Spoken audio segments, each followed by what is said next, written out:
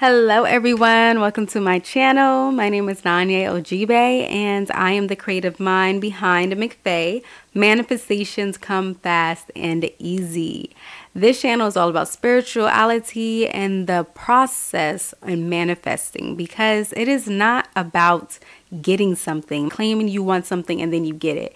No, manifestation is about becoming the person that is able to receive your desired manifestations. So it goes a little bit deeper. You step into more of authenticity. You step into who you are created to be in this manifestation spiritual process. So with all that being said, I just want to share some thoughts that I had on this manifestation spiritual process. Because when you truly think about it, it is you becoming your best self. It's you stepping into more of you being you. And with that being said, when you are truly being you, you should know that you are already enough. You are already more than enough. You are already blessed. You already have the talents and the strengths and everything you need already within you. So there's really nothing you have to try to do. You just have to do it. You can't try to do anything. You don't try. It's like either yes or no. You are or you aren't. You're either doing it or you're not. So with all that being said, once you state who you are, or once you state that you are this being with the desired manifestations, once you state that you're now living this lifestyle, you're now living within your reality of having everything that you desire, just walk the path. Know that there is not something that you have to try to do. Really what it looks like is you evolving. You're becoming the improved you, the 2.0 you. And once you see the vision of the 2.0 you, and then you are doing the work, you are then acting like the 2.0 you. You're behaving like your authentic self regardless of what other people think or say. You're doing it now. You will then see your reality that reflects the way you are being. A lot of times in this process, a lot of us like to see the signs first, and then we can step into that being. You know, if we say we want to be a millionaire, we first want to see at least $100. We first want to see at least $100,000. We first want to see the money before we can then become or claim that we are a millionaire. But the signs follow. They do not precede. You have to first become it. You have to first state it. You have to first declare it, act like it, own it, embrace it. And then the universe, the circumstances, your reality will have no choice but to abide. You tell the universe what it is. You tell your reality what it is. You don't allow your reality to tell you what you are. Because our reality is changing.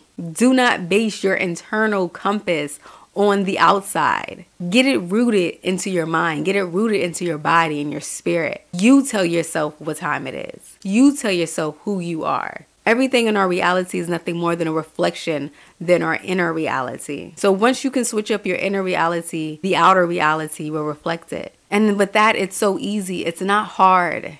I think in life, because we're taught that we have to work hard, that's how we think good things come. But because you are already an amazing person, because you are already born with such beautiful talents and unique gifts, because you have something, a light within you that is meant to be shared and ignited with others, there's nothing that you have to do. You just really have to get out your own way. That's probably the hardest part in this whole process, is getting out of your own way, is relaxing, is surrendering, is detaching, and allowing that energy of who you already are to flow through you. So I'm in New York City right now, and I'm taking acting classes because why not? I like to discover new things. I like to learn new things about myself. I like to step out of my comfort zone and just explore. So one thing that my acting teacher says over and over again when we're trying to deliver our lines, one thing that he says all the time is just keep it simple and stupid. Like, don't try so hard. Just say your lines from a real space, from a real place. Don't act it. Don't do the most. Don't try to be the character. Just be it. Keep it simple and stupid. And I love that philosophy. I love that concept when applying it into just every day. When we're out here evolving and being our best selves, we don't have to try to prove anything to anybody, not even to yourself. You don't have to prove it. You don't have to try. You really just have to get out your own way. because you already are that. Once you claim it, once you know that in your mind, like once you have stated it in your heart, just do it. It's simple. Get out your own way. Because you know, an actor, or when you hear acting, you know, we want to be dramatic. We want to have the theatrics. Like, oh my gosh, why did you do that? You hurt my heart. You hurt my feelings. Like, we think that's what an actor is supposed to be doing. But he reminds us to just keep it simple and stupid. Like, what are you doing? I laugh, but you know, I'm supposed to laugh. I laughed at myself. I giggled at myself right now. But it's like, what are you doing? You just broke my heart. You know, I'm still in the class, so let me not act like I'm Angela Bassett out here. I ain't Angela Bassett yet, but you know what? You never know.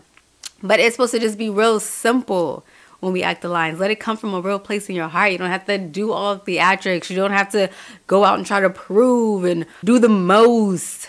Doing the most will probably get you further away from your desires. Because it's like, you do not believe that you are it. So you have to try to convince others to then convince yourself. You're working twice as hard. But it doesn't work like that. Once you convince yourself, others will believe you. And the only reason why you probably haven't got your manifestations is because you're working too much. You're putting too much energy on other people. You're putting too much energy on the outside world rather than the inside world, rather than how you feel, rather than your relationship with self, self-love.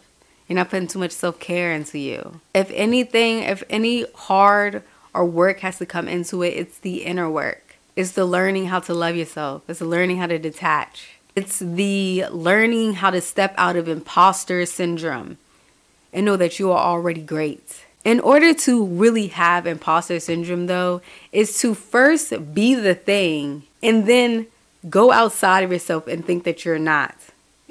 That's what you have to do in order to have imposter syndrome. You're already it, but now you are lying to yourself. You're denying yourself. You're claiming that you're not. And that's why you have the imposter syndrome. So you're again working hard. You're doing extra work and it's not called for. So just keep it simple. Keep it simple and stupid. Just flow. Allow yourself to just love yourself and know that you are already great. You already have everything that you need. Yes, you may have to study. Yes, you may have to practice and fall and get up and do it all over again. But once you know that you are already the desire, the process then becomes fun because you're learning, you're gaining techniques, you're gaining wisdom. You understand that it's all part of the process. It really doesn't matter how many times you fall because you already know it's it and you already know what's going to pop. You already know what time it is. You're waiting on God's timing, like due timing, because you know what's going to come. You have trust, you have patience, you surrender. Life is good now. It's simple. Nothing on the outside, your circumstances, is not sweating it anymore. No need to sweat it. You can relax and just chill. That reminds me of the story in the Bible when Jesus was on a boat with a couple other people and the water was rocky. And Jesus was in that boat chilling, like sleeping, knocked out, even though it was chaos on the outside, turbulence, water shaking the boat. The people on the boat were terrified. They didn't know if they could survive. But you see, Jesus was knocked out because he knew. He knew who he was. He knew that God got him. Didn't matter what was happening on the outside. Things got rocky. Chaos was happening all around him. But he knew. So my man was knocked out. He woke up to them and was like, man, y'all still don't have faith? I thought I told y'all that. I thought y'all knew. So he just calmed them down. He caught the water to calm down, and then it did.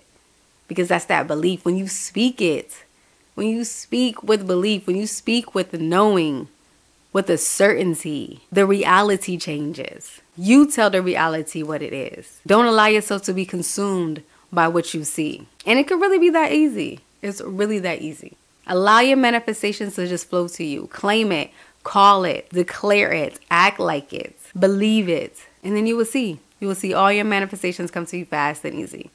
Okay? Hope you enjoyed this video, and I'll see you next week. Bye.